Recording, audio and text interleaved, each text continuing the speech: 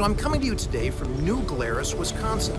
This is a town a bit south of Madison that was settled by people from the Swiss canton of Glarus and still has a lot of highlights of what Swiss or German life looks a bit like. As you walk up to the village hall, you can see a mural that proudly shares that New Glarus was settled by Swiss immigrants in 1845.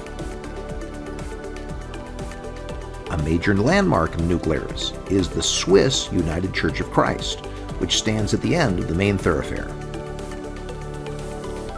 As you approach the church, you'll see this monument to the Swiss settlers. The inscription on the base of the monument reads, "In memory of the first settlers of the Swiss colony, New Glarus, August 16, 1845.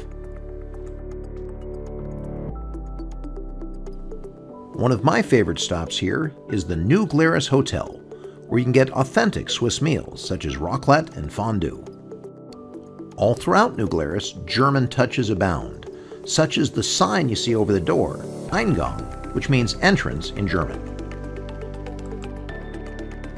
And this Bäckerei, or Swiss bakery, is my #1 stop every time I come to New Glarus.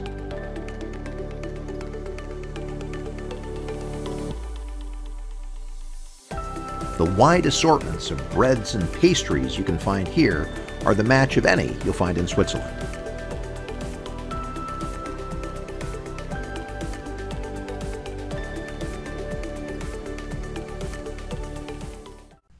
Now, as interesting as the insides of these shops may be, it's on the outside of the buildings that you find a uniquely German tradition.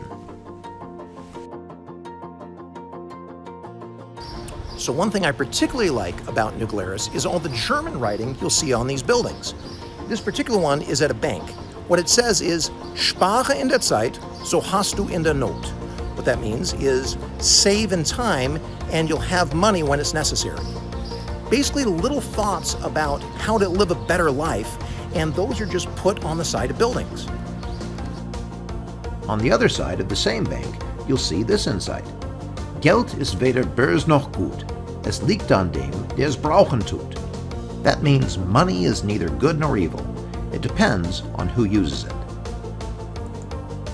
As you walk up to this building, you're greeted with, "Grüß Gott, tritt ein, bring Glück herein."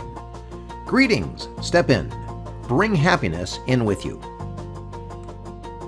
Others are a bit more practical, like this one that says, "Uli der Pächter wohnt hier," which means that a tenant by the name of Uli lives here. So while there's a range of things you could write on a building, usually this was done in old times in Germany and Switzerland as a way of helping you focus on what's really important. In other words, helping you be your best self to get through the day. If you're coming to the banking, for example, you might be thinking about, hey, saving money instead of spending it, and you do that consistently, you'll live a better life.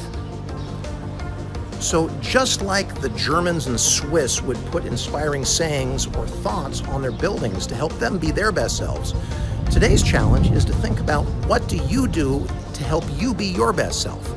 Do you think about times you were successful? Do you look at an inspiring quote? Do you pray? Do you talk to somebody to help you get your mood up? A lot of us do different things, and different things work for us. But it does take work to be our best selves. So that's today's question. Discuss with people in your class what you do to be your best self. All right, you take care.